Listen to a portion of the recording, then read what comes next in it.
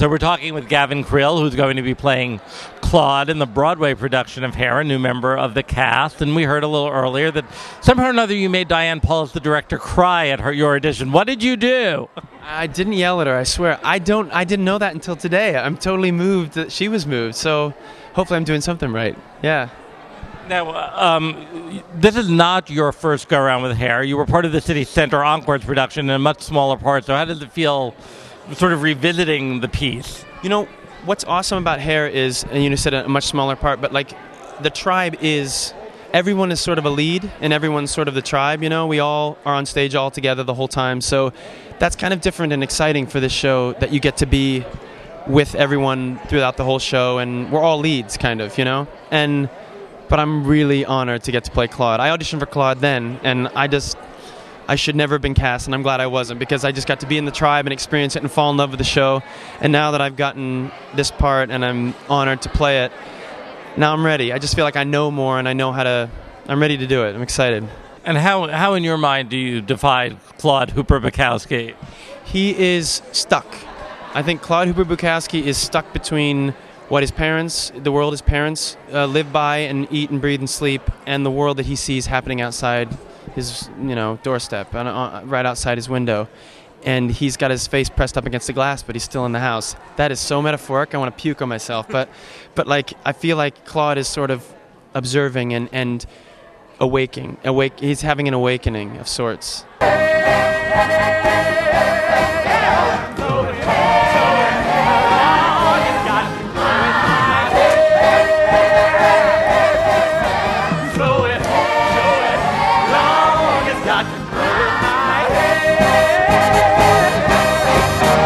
How did you come about the process? I mean, Bettina Miller, who had your part, got cast in Sister Act in London. They were looking for new Dion. How did Sasha Allen, recording person, get to Hair? No, I had, my agency, of course, but I was in LA doing some other stuff, and they were like, do you want to come in for Hair? And I was like, you know what? I want to be back in New York. I'm coming in. I didn't know anything about the play at all. And then the more and more I got into it, I was like, oh my God. I just completely fell in love, and I got it. Yeah. I mean, clearly you were way too young to be a child of the 60s or close. Are your parents from this generation? Have they told you stories of that time or even of Hair? Actually, my mother saw Hair so in the 60s, so she was so excited. She is such a hippie that she was like, I'm an Aquarius, and did you know that this is the age of the Aquarius? So I was like, okay, you're in it to win it, and she's so happy that I'm doing this show. When the moon is in the 7th house and Jupiter aligns with Mars, then peace will guide the planets and love will steer the stars. This is the dawning of the age of Aquarius, the age of Aquarius. So we're talking with Will Swenson, who will be reprising his performance as Burger in Hair in the Broadway production, having done it in Central Park the last 2 years. But more recently, Will was on stage in Rock of Ages, and Will sort of had a decision to make, I guess, about which show to do. So tell us why you're Burger again. I wish that every actor could suffer the hardships of having to choose between two Broadway shows. What a lucky thing. But just for the record, before that, I couldn't get a job for 4 months, so I just, it never times out right. That's an impossible decision to make.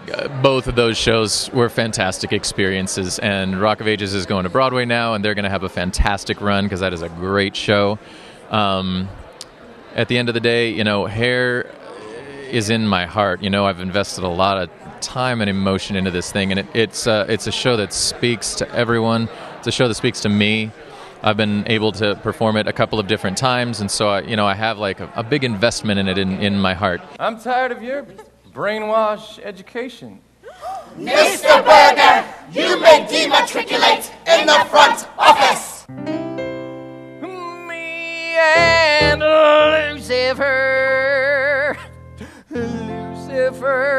and me. Having done the show for the last 2 years, is there a singular favorite moment for you in the show? It changes up. I love the trip in the second act. It's so moving and deep and applicable, sadly, to our times with war and unpopular presidents. I'm sure that'll change now with the tone of the country, you know? Maybe the lines about a messed up economy will ring a little more true, or about some hope with a new hopeful president. But they change. I love the top of the show. I love Aquarius because everyone knows every word and they sing along. And I just love my crazy character. And what about the audience coming on stage at the end? Did you have some interesting experiences in the park with...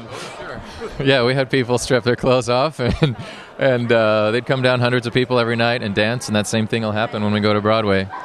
Yeah, bring them up on stage and dance with crazy hippies.